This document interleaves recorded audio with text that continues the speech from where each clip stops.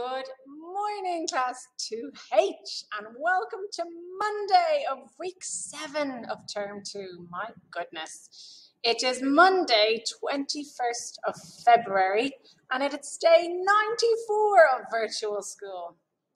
Didn't think we'd get this far. We're going to have a big celebration when we get to day 100. Did everybody guess where Friday's landmark was? It was in Australia, right? I really, really want to go and visit this place, Uluru, Ayers Rock, as it's known in the English language. For today's landmark, I bet every student in our class knows exactly where this place is. And I personally have visited this place several times in the past few weeks, so that might be a little clue.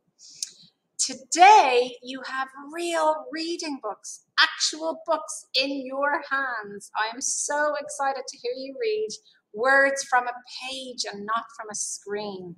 This is such a brilliant development, and I'm very excited, so I hope you all enjoy.